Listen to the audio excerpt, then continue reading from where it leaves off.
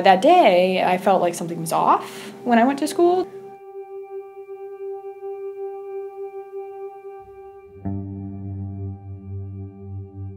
My mom has never picked me up from school for like 12 years or anything for any reason besides doctor's appointment. So she picked me up this day. We get home, she sits me down on the couch, and there are people in my house, and I don't know why. She said, "Well, your dad crashed an airplane." And I kind of just stared at her like it was a dream. I'm like, no. I'm like, you're joking, right? Like, this isn't.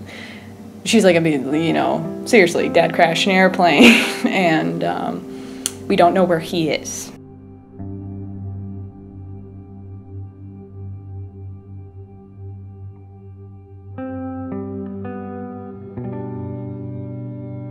We did have that big life. My dad could fly us down to Florida almost every weekend if he really wanted to. We did go on vacations a lot. We had a pool in the backyard and a lake and a boat. It was the huge lifestyle, but it wasn't really what mattered to me, I guess. I went to school.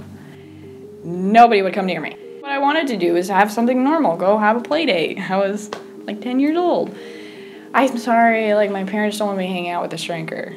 Even before it happened, my dad was a very angry person. He, you know, I didn't know it at the time because I was very young, that he, you know, drank a lot and took drugs that he, you know, or that he wasn't supposed to take, and he was kind of, I had to guess whether to approach him or not approach him. That's how it was, like, you know, being scared of your own dad.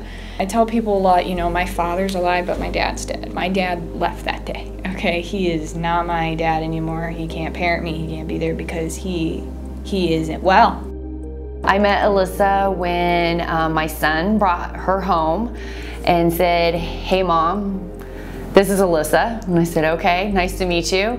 And they went about their evening, and then next thing I know, she was staying for the evening, and I said, "Hey, what's going on?" He goes, "Well, she didn't have a place to stay tonight. Can she just hang out here?" So I was like, "Okay, she's in the basement, you're upstairs in your room, I'm sleeping on the main floor."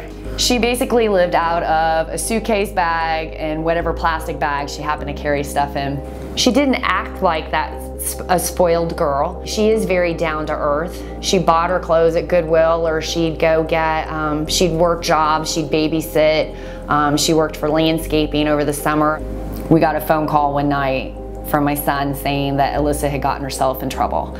And so I was like, okay, what'd she do? So I did find out she had shoplifted from Claire's. I tell myself I make mistakes, I'm human, I learned from it. I'm never gonna do it again, I'm never gonna be that. I'm really hoping someone sees this and sees her as the person she really is, not just the story of, you know, being a Schrenker kid, or, you know, being shoplifting, or, you know, not having problems with school. That sees that she wants to be a better person and move forward. She just needs that 1, 2, 3 support people to just kind of give her that push. So when she does fall, pick her up and push her on again. She just needs a cheerleader. Everybody really deserves love. Everybody does. It's just like, if we don't really, it's not in our control who our parents are, who raises us. It's really, till we're 18, all of it's in somebody else's hands, and that's the hardest part.